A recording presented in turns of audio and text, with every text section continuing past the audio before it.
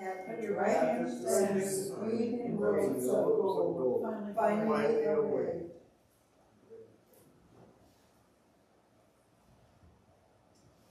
In the name of the Father, the Son, and the Holy Spirit. Amen. The Lord be with you. And with your spirit. God in his goodness calls himself. Let us pause for a moment to reflect the times in our lives we have not come to God with our whole heart. For these times, let us ask the Lord for his pardon and mercy. Lord Jesus, you are sent to heal the contrite. Lord, have mercy. Lord, have mercy. Christ Jesus, you call us to come to you. Christ, have mercy. Christ, have mercy. Lord Jesus, by your death and resurrection, you brought us to new life. Lord, have mercy. Lord, have mercy. May Almighty God have mercy on us, forgive us our sin, and bring us to everlasting life. Amen. Let us pray.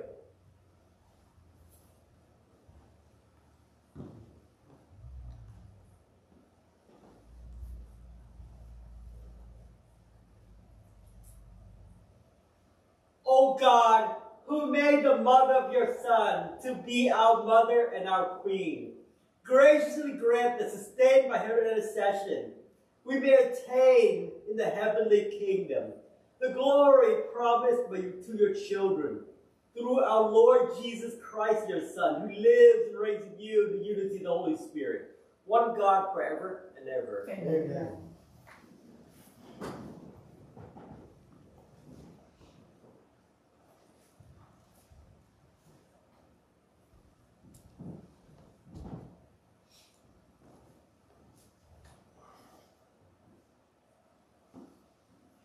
A reading from the book of the prophet Ezekiel.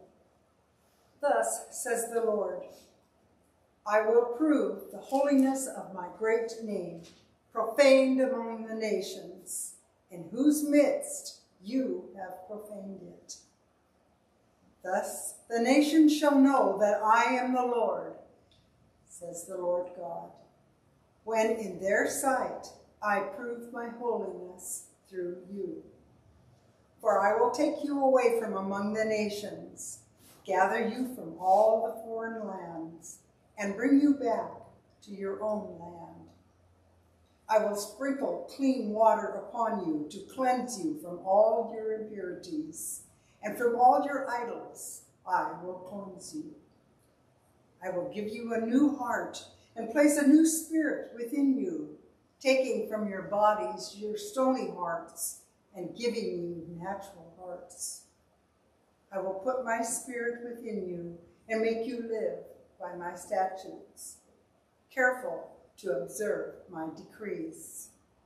You shall live in the land I gave your ancestors. You shall be my people, and I will be your God. The word of the Lord. Thanks be to God. I will pour clean water on you and wash away all your sins. I will pour clean water on you and wash away all your sins. A clean heart create for me, O God, and a steadfast spirit renew within me. Cast me not out from your presence, and your Holy Spirit take not from me. I will pour clean water on you and wash away all your sins. Give me back the joy of your salvation, and a willing spirit sustain in me. I will teach transgressors your ways, and sinners shall return to you. I will pour clean water on you and wash away all your sins. For you are not pleased with sacrifices. Should I offer a burnt offering, you would not accept it. My sacrifice, O God, is a contrite spirit, a heart contrite and humbled. O God, you will not spurn. I will pour clean water on you and wash away all your sins.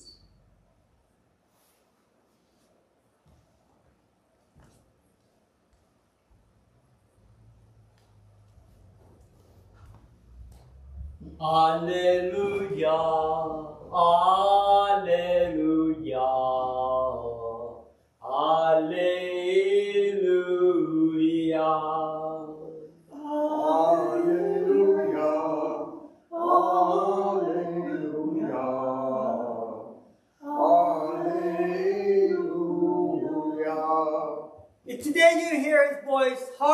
at your hearts.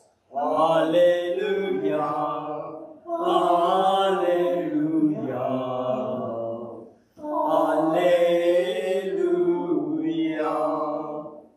The Lord be with you. And with your spirit. A reading from the Holy Gospel according to Matthew. Glory to you, Lord.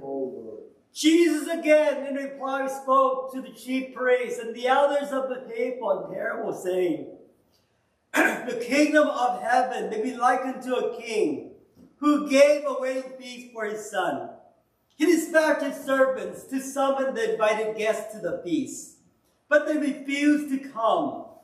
A second time, he sent other servants, saying, tell those invited, behold, I have prepared my banquet. My calves and fat cattle are killed, and everything is ready. Come to the feast. Some ignored the invitation and went away, one to his farm, another to his business. And the rest laid hold of his servants and mistreated them and killed them.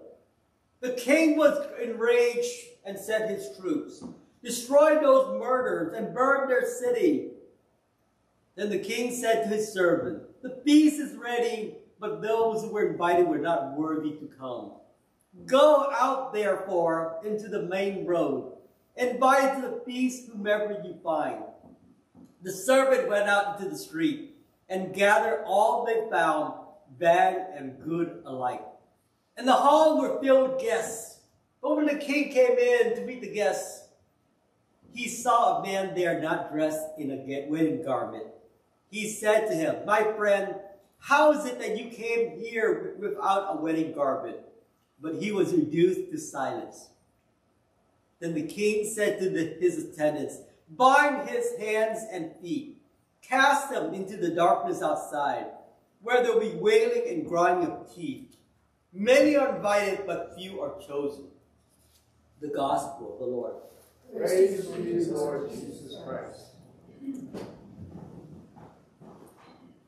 There's a proverb that states, clothes doesn't make a man. Clothes doesn't make a man. Then why the emphasis on clothes in today's gospel? Why did the king throw out one of the person attending the wedding because he didn't have a wedding garment on? Right. I mean, does it really make a man? Does a bad man wearing good, beautiful clothes make him good all of a sudden? No. No, then why the emphasis? It sounded like to me the clothes had the effect on the king today. Appearance. I think it's more of an analogy of being spiritually ready to be at the wedding, at God's place. Think about it. Is there a wedding clothing protocol? What is the golden rule of a wedding, of any typical wedding? White. I don't know, wear white. Sheila, you've been at a few weddings, I'm sure. Well, people always dress their best. Their best. Number one protocol is dress your best. Right. So no fake tuxedo shirts. Let us suit. But also what else? Also be clean and well shaved, you know. Exactly, but what else is protocol for women? Number one rule for women. Don't wear white. Do not wear white. Don't compete against the bride. Oh, okay. Pink. Number two, for a funeral, what are expected protocol for clothing for funeral? Black. Black, right. Unless you're going to a Vietnamese funeral, then you're expected to wear white, color of mourning, different culture. But there's a certain protocol for these culture that you're not supposed to wear skimpy clothes for weddings or funeral. Bad idea. Don't wear skimpy clothes, tank tops, or anything else. Because why does clothes really matter for these protocol, for these special occasions? It's out of respect.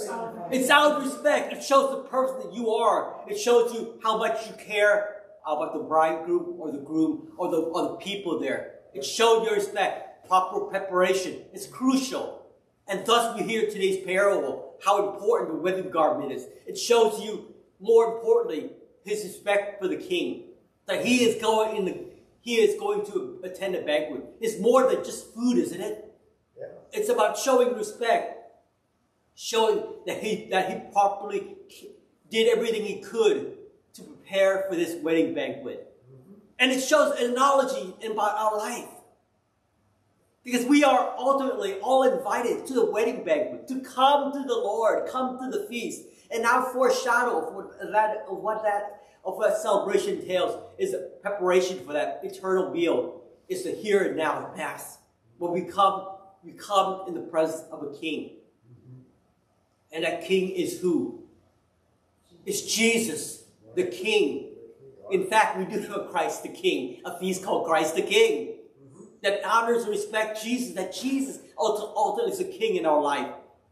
But it's more than the wedding garment that we're expected to wear, because that's a reflection of who we are. Do we come to church prepared? Do we come to God's house? Are we prepared for the ultimate wedding banquet? The eternal banquet with our Lord. In fact, we may ask ourselves, how am I getting prepared for this special event in my life? How am I prepared? How am I living my life? Do I have a love and respect for my neighbor? Or do I come judging everyone else, taking the role of God, the judge, and become a judge, jury, executioner for the person? Or am I compassionate to my brother and sister? Do I seek to understand them instead of judging them?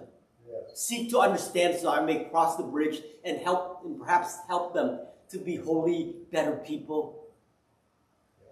These are the questions we need to ask ourselves. Do we really, or do we spend our time in prayer? How much time do we really pray and think about God each and every day?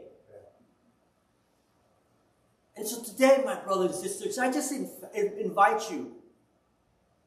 Because oftentimes when we think of those who are thrown out of the wedding banquet, I wondered, who do you think those people are?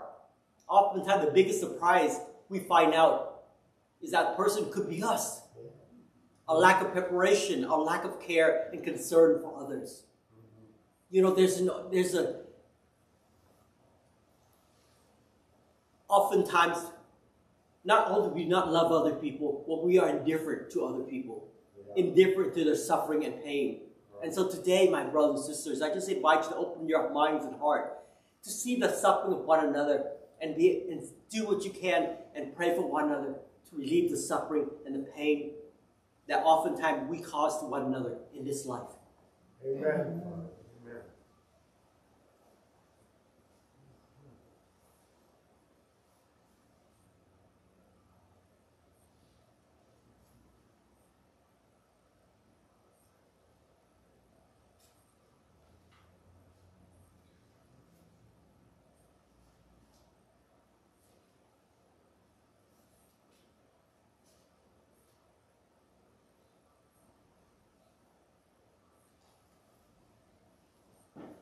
Trusting in God's love and mercy, let us turn to Him now for all our needs and all the needs of the world, for Pope Francis, for Alexander, our bishop, and all our priests, bishops, and deacons.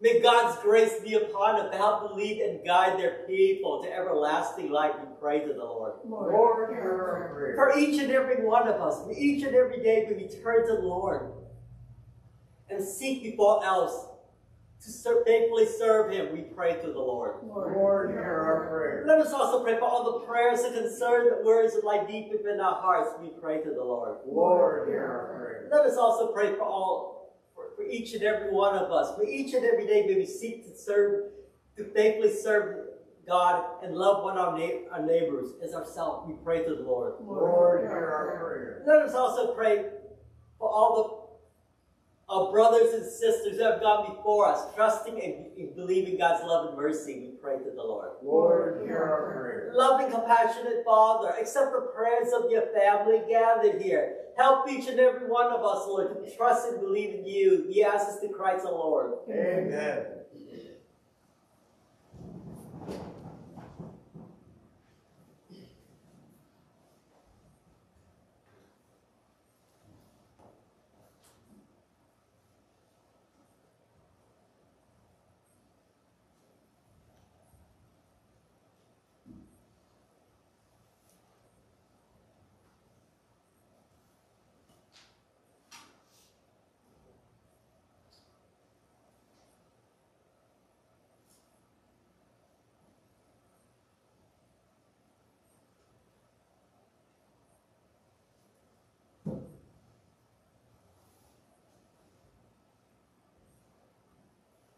Blessed are you, Lord God of all creation, for through your goodness we have received the bread we offer you. Fruit of the earth and work of human hands, it will become for us the bread of life. Blessed be God forever.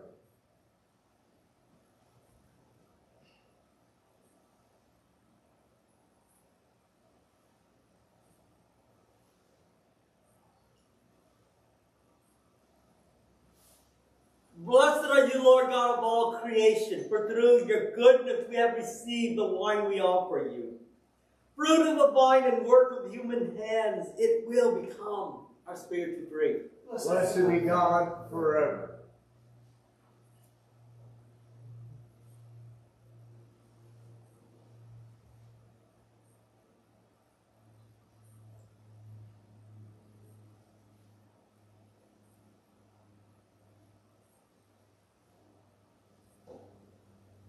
Pray, dearly beloved, that my sacrifice and yours may be acceptable to God the Almighty Father. May the Lord accept the sacrifice at your hands, for the praise and the glory of his name, for our good and for the good of all his holy church. As we observe this memorial of the Blessed Virgin Mary, we bring you our offering, O Lord, praying that to be given strength by the humanity of Christ, who offered himself on the cross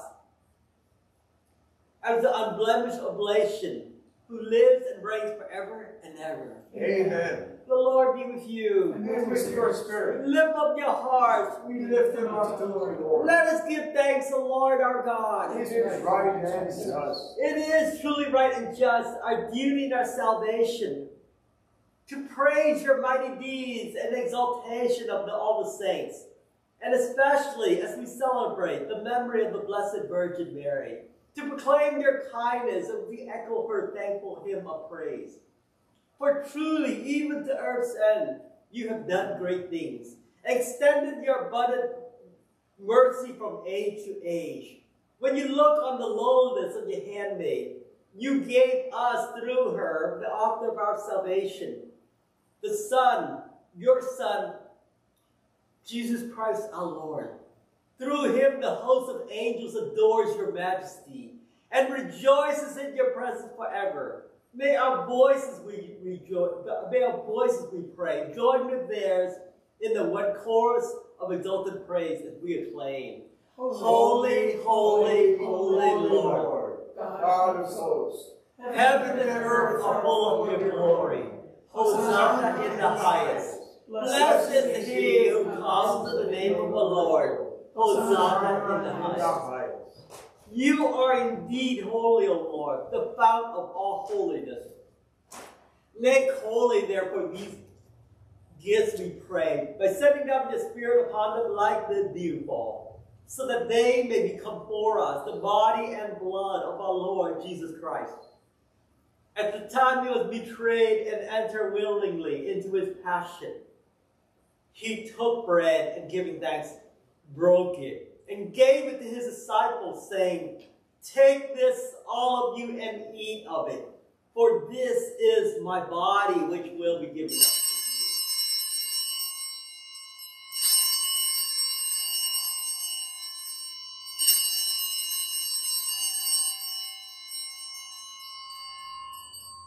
to you." In a similar way, when supper was ended, he took the chalice and once more giving thanks, he gave it to his disciples, saying, "Take this, all of you, and drink from it.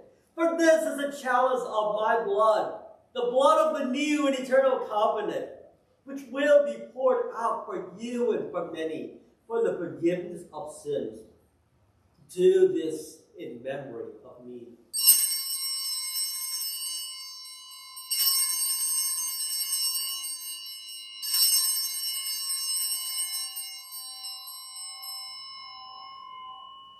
The mystery of faith. We proclaim your death, O Lord, and profess your resurrection until you come again. Therefore, as we celebrate the memorial of his death and resurrection, we offer you, Lord, the bread of life and the chalice of salvation, giving thanks to have held us worthy to be in your presence and minister to you. Humbly we pray that partaking of the body and blood of Christ, we may be gathered into one by the Holy Spirit. Remember, Lord, your church spread throughout the world and bring her fullness of charity. Together with Francis, our Pope, Alexander, our Bishop, and all the clergy. Remember also our brothers and sisters who have fallen asleep in the hope of the resurrection, and all who died in your mercy. Welcome them into the light of your face. Have mercy on us all, we pray, that with the Blessed Virgin Mary, Mother of God, with blessed Joseph, her spouse, and with the blessed apostles and all the saints who have pleased you throughout the ages, we may merit to be co-heir to eternal life and may praise and glorify you through your Son, Jesus Christ.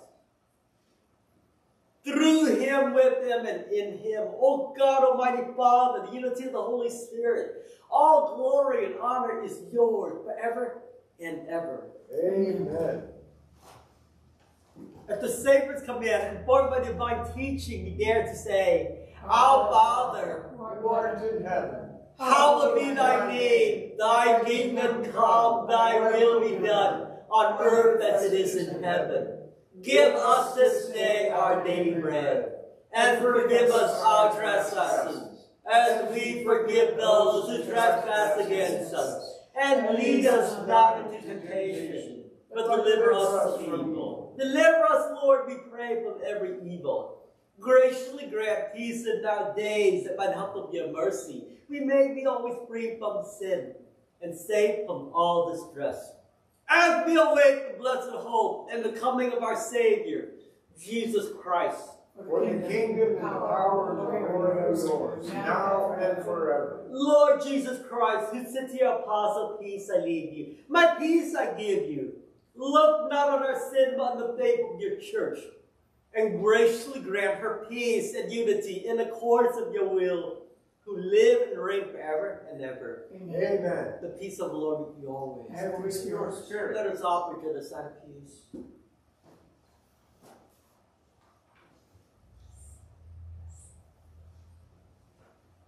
Lamb of God, you take away the sins of the world. Have mercy on us. Lamb of God, you take away the sins of the world. Have mercy on us. Lamb of God, you take away the sins of the world. Grant us peace.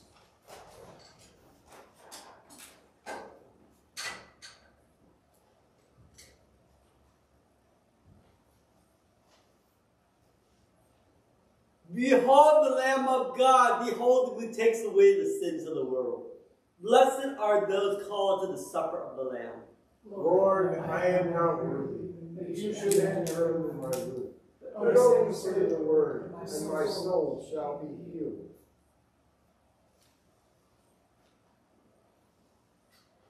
Blessed are you who have believed, that what was spoken to you by the Lord will be fulfilled.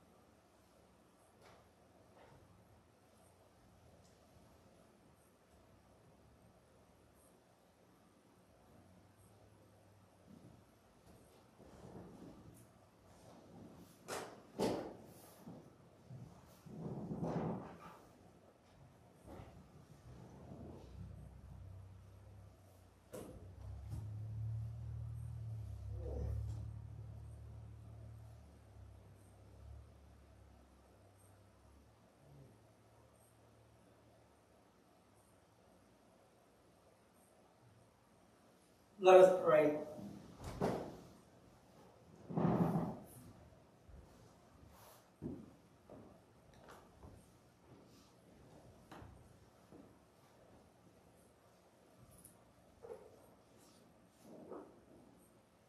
Having received this heavenly sacrament, we humbly pray, O Lord, that we who reverently celebrate the memorial of the Blessed Virgin Mary may merit to be partaker of your eternal banquet. Through Christ our Lord. Amen.